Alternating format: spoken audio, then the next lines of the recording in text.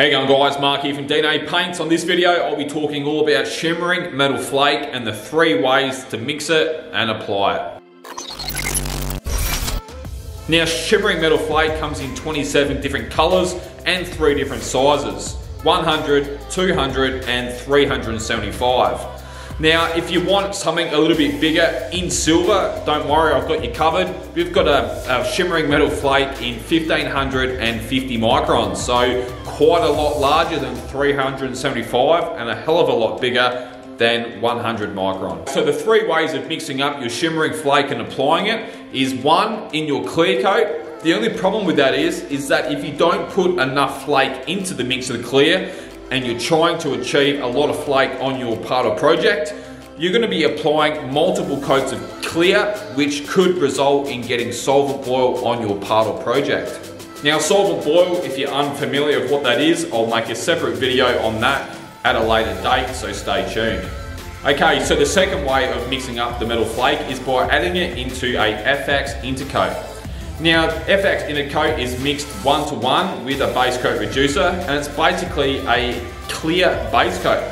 So ideally when you're applying it, you want to be allowing 10 to 15 minutes between coats to let the solvents gas out, and that will reduce the chance of getting any solvent entrapment in your job.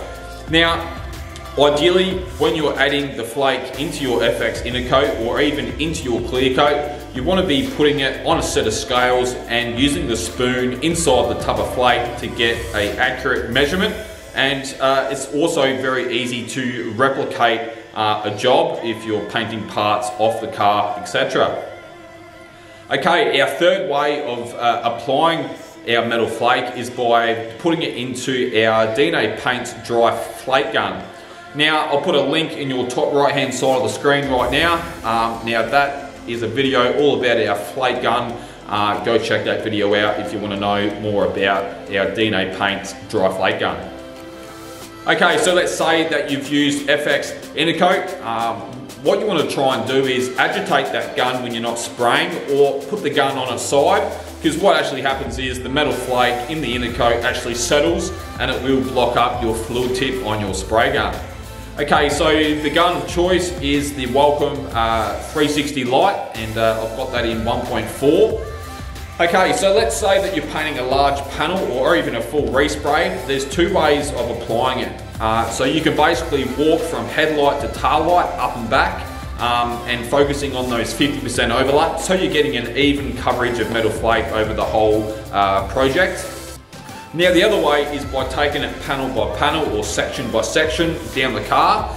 Now ideally what you want to be doing is flicking the gun at the end of each pass, so you don't get a big build up, a big line of metal flake on one of your panels.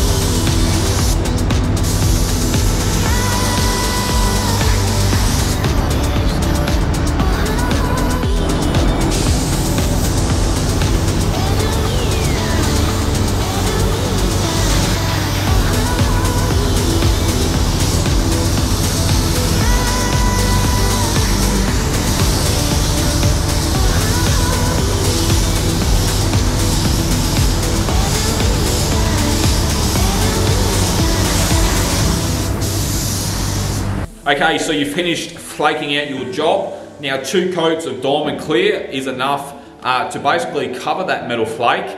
Now also keep in mind that if you've got some loose particles of flake on your panels, using an air blower, you can usually blow those off, or if you've got flake standing up on its end, not laying down flat, that air blower will actually lay them back down, allowing you to put your clear coat on over the top and not have any flake particles poking up through the surface of your clear.